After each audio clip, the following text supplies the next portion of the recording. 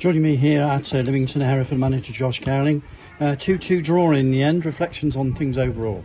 It's an FA Cup game, isn't it? FA Cup tie against a low league opposition. They started well, obviously scored early. Again, the goal's not great. Then obviously we then woke up, scored two good goals, really good goals, things we'd worked on. Then we went from strength to strength. It looked like they'd gone by half time, and then we come out second half and we just didn't really get going. My frustration is that you take a 2-1 and then you go home and you take the win.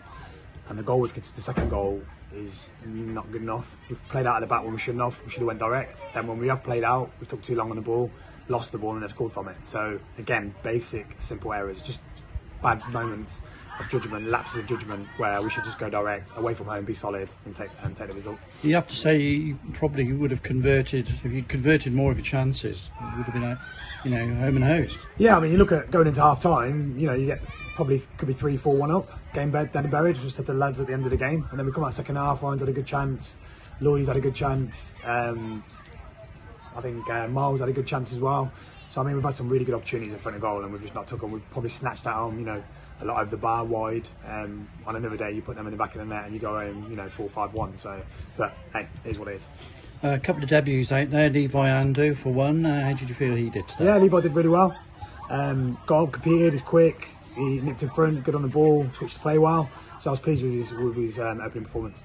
And obviously Christian Pearce got over that deal over the line eventually. Had to come off after 18 minutes. What's the verdict there? Yeah, I think that just sums up when you don't have luck. When it rains, it pours. So Christian's been struggling with it. He had a little neural injury. He's had it over the last week. He thought he'd be all right today, so we put him in, and then after about 20, he just said it just wasn't quite right. So we didn't want to risk him. It was more of a precaution just to make sure he's right. So we took him off and obviously put Ben into midfield and put Luke back. What's the sort of timescale on that injury then?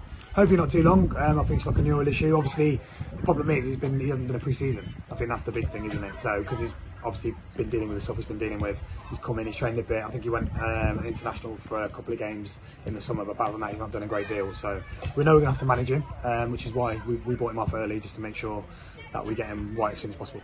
Back to a replay at Edgar Street then. We felt in commentary certainly that he got the pace, certainly through Miles' story, to upset Lymington. He seemed to rip them apart in the first half.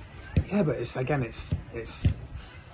both boxes, isn't it? I think that's the big thing. We spoke about we're probably the best team in the league in between both boxes, and then in both boxes we're not where we need to be. So and that's epitomises the first half, where we've had some really good opportunities. Scored 2 good goals, to be fair.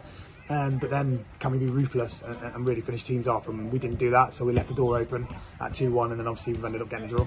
And another youngster, Ollie Holbert, came on towards the end, on loan from Bristol Rovers. Could have snatched a goal right at the death. Yeah, he scored a lot of goals last year. I think he scored 14 and 23, I think. So he's a natural finisher. He was in with us Thursday training, and yeah, he could have been a hero early doors. But yeah, I mean it's frustrating because at the end of the day we've not won. But we've got to go heads up, go again.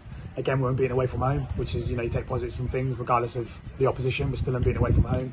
Now we've got to go at home where we've not won and go and get a win. And that's what the supporters will be looking for now, whoever the opposition are, just to get that first home victory under your belt. Yeah, look, I know supporters are disappointed at the moment and angry. I spoke to a supporter there and he's shouting at me, "Oh, where's the passion?" Let's be honest about it. Our teams always have passion. They always work hard. They want to play for the football club. And at the end of the day, we're frustrated. I'm frustrated.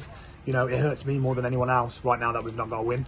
I'm probably not the nicest person at home at the moment, and this club means the world to me. So I feel like I've let the team down, the club down, my family down for not getting wins. But we will get wins.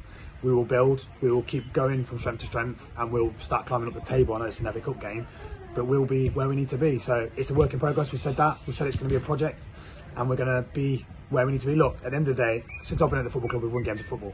So this is my first period as a manager where we've not won games of football. But we will turn it around. We will double down. We'll work extra hard to make sure we turn it around and we start winning games. You obviously got bodies within the squad now. Is it a question of getting each sort of slot tied down? Look, we've got to be real about it. I spoke to lads in there. We've got to start standing up and doing our jobs. So we have got bodies in the team. We are working with what we've got. But if people are not doing it, football is football. then we're going to have to move on and get people in that will do it. So at the moment we've got a great group, we've got a good bunch, they're honest lads, they're making mistakes at the moment, and I think sometimes when you go on a bit of a run where you've made mistakes, you get a bit nervy. But we've got to turn it around and turn it around quick, so you know that's what we'll be looking to do. I suppose the positive is you're still in the hat. Look, these games are banana skins. I've played in these games all through my career, and you come here and it's like it is, bobbly, it's their cup final, you come and you end up getting turned over.